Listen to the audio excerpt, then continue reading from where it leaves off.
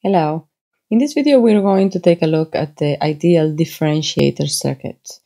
I have drawn the schematic for it, similar to the ideal integrator, except the location of the capacitor and the resistor have been exchanged. And we can apply an input signal, which is typically a function of time. We can get out an output signal, which ideally will be equal to the derivative of the input signal with respect to time. We can analyze this circuit both in the time domain and in the frequency domain. If we were to do the time domain analysis, we will start by noticing that there is no current going into the input terminal of the op-amp, and so the voltage Vi of t will generate a current flowing through the capacitor C, and all that current will also flow through resistor R. So I will get my IC as a function of time. That current will flow through resistor R, and it will generate a voltage drop, which I'll label V sub R as a function of time across the resistor. Now, my current IC as a function of time is the current through a capacitor, and the relationship between current and voltage for a capacitor is that I is equal to C dV dt. And obviously that dV will be V in, because the other side of the capacitor is sitting at a virtual ground.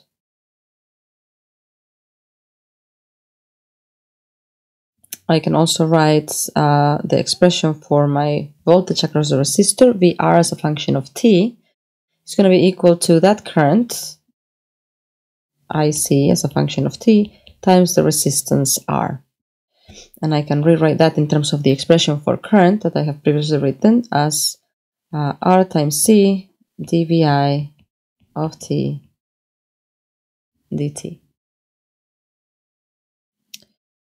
By looking at the circuit, we can observe that the expression for the V out of t, VO, is actually equal to negative VR, again, since the negative input terminal of the op-amp is sitting at a voltage of ground. And so V out of t is equal to negative VR of t, which will be equal to negative RC dV in as a function of time dt.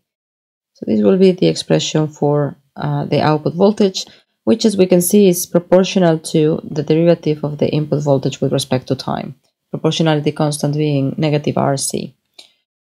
If we were to analyze the circuit in the frequency domain, we will be instead replacing the resistor and capacitor by their impedance values. In the case of the capacitor, 1 over j omega c. In the case of the resistor, simply R. And I will write my phasor voltage V out is equal to negative the feedback impedance over the input impedance, so negative R divided by 1 over j omega c times phasor V in, or negative j omega RC times phasor V in. And we can see that we have, I'm going to rewrite this as minus RC times j omega times phasor V in.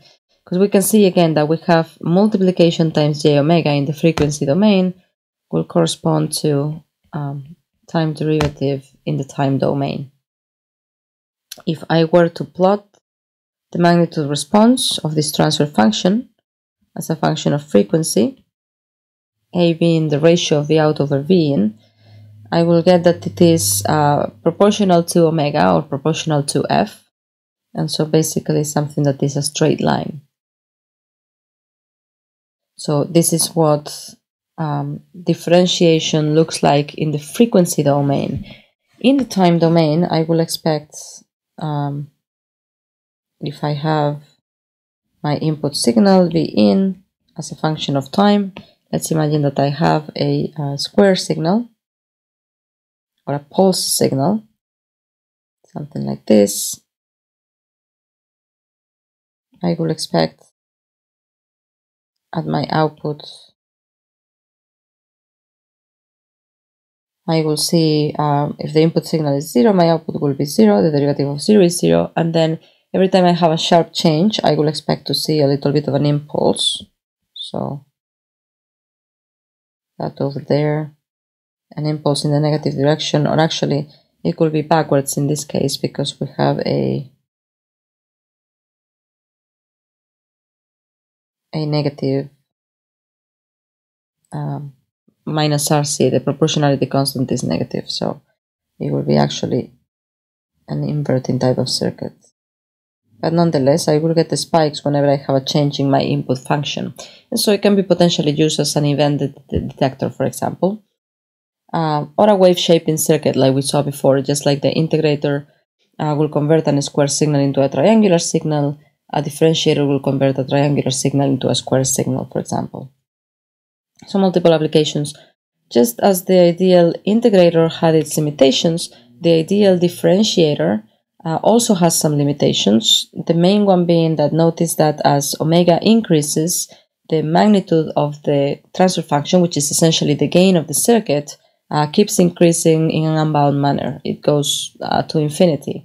And so what essentially that means is that any high frequency noise that I have is going to get amplified by a lot. And so this circuit, even though in theory it works as a differentiator, in practice, if you have a noisy environment where you have high frequency noise, that noise is going to be amplified more than your signal. So a major limitation of the circuit.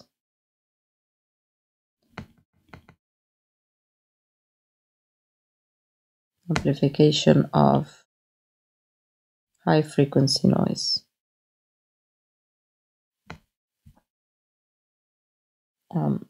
And that's about it. We're going to see in a future video how we can modify this circuit to build a practical differentiator. One last thing that we did not mention is that even though I've drawn the circuit like this, if you wanted to connect a compensation resistor to the circuit, let's say to avoid DC offsets due to input bias currents, you could do so, and the operation of the circuit will not change. The value of the resistor will be R to match the resistance seen in the other terminal. And so this will be an equivalent circuit to what we've previously drawn. Thank you.